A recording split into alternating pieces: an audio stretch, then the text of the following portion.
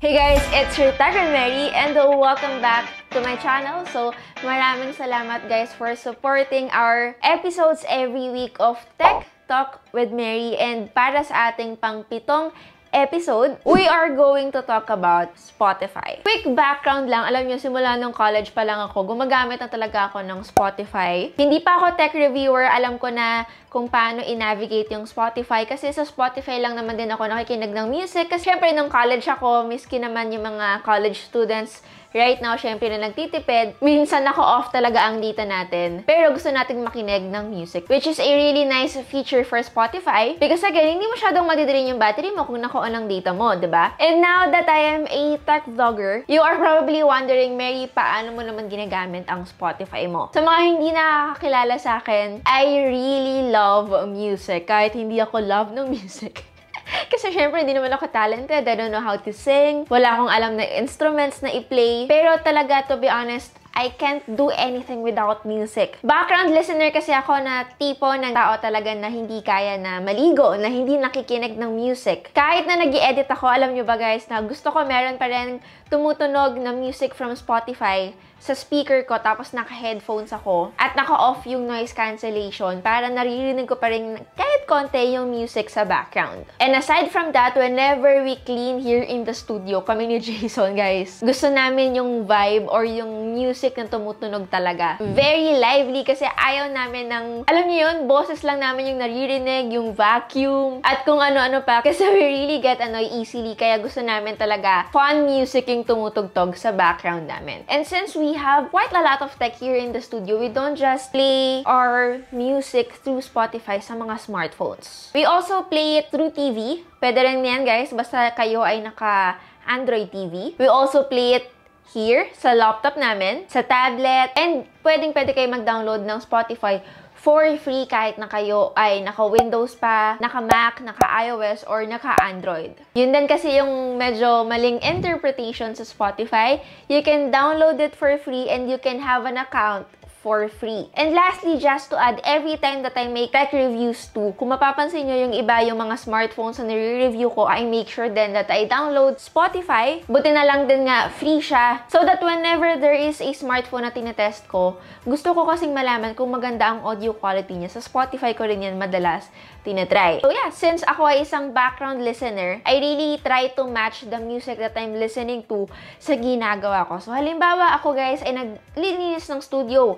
So, every week, ginagawa ko ngayon, pumupunta ako sa mga Spotify curated playlist that are assembled through genres, mood, moment, and events. Tapos, sobrang dami ng playlist ang lalabas. Actually, ang favorite ko nga na pakinggan ay yung Cleaning Motivation 2021 playlist. Tapos, naka-shuffle lang siya. Now, every time that I am in the shower naman, ang tinatype ko naman guys doon sa search bar nga sa Spotify, I just type shower, tapos, again, marami nang iba't ibang klase ng playlist na lalabas. And then, I just put it again on shuffle. Another cool feature that I really like about Spotify na baka hindi aware yung iba dito, gusto ko lang din i-share sa inyo. At hindi lang ito sa mga naka-premium accounts lang. Lahat to guys, kahit naka-Spotify free ka, pwede rin ito. Ito yung tinatawag na Spotify Connect. So, while you are using your Spotify on your smartphone, you can move your music from this smartphone to your computer, to your TV, to your tablets, basta nakakonek kayo sa iisang Wi-Fi. So, halimbawa, I'm just casually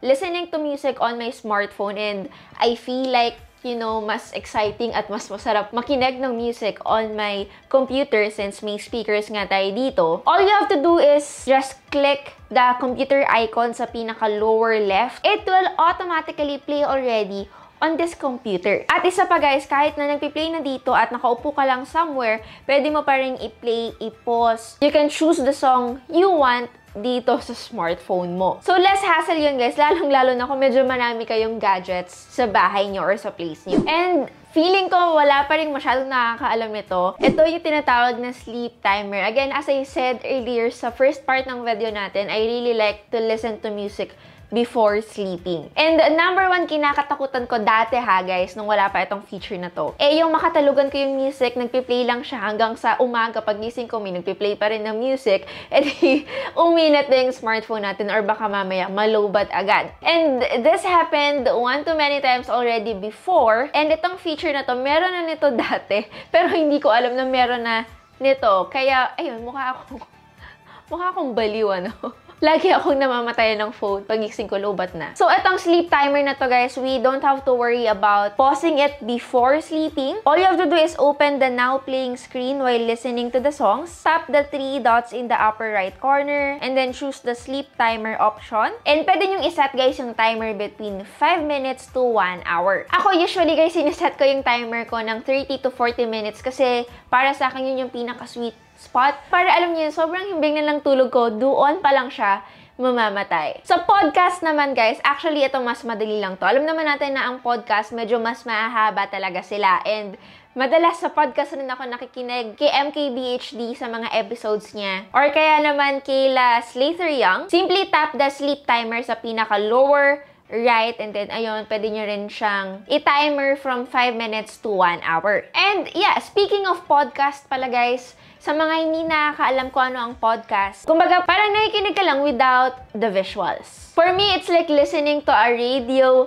talk show ng paborito nating YouTuber, influencer. Ako, palagi kasi lang pinapakinggan sa Spotify every time na meron silang bagong episode of their podcast. And yes, with podcast, hindi mo rin kailangan ng Spotify premium account. Kahit na naka-Spotify, free ka lang, pwede pa rin makinig. Aside from the songs then, guys, that we'll listen in Spotify that are there, with Spotify Radio naman, it finds a similar artist sa style ng favorite artist na gusto natin. So, halimbawa ako, guys, I really love listening to Taylor Swift. So, sa Taylor Swift Radio, hindi lang music niya ilalabas, kung hindi sila Ed Sheeran, Miley Cyrus, Katy Perry, and many more artists na medyo similar yung style sa pinapakinggan nyo. So, yeah, that is it, guys. For today's video, I really did enjoy sharing with you kung ano yung mga na-discover ko through the years with Spotify. And hindi pa ako tech vlogger again. Estudyante pa lang ako. Ginagamit ko na talaga siya. So, that is it for today's video, guys. Sobrang nag-enjoy talaga ako sa pag-share ko sa inyo ng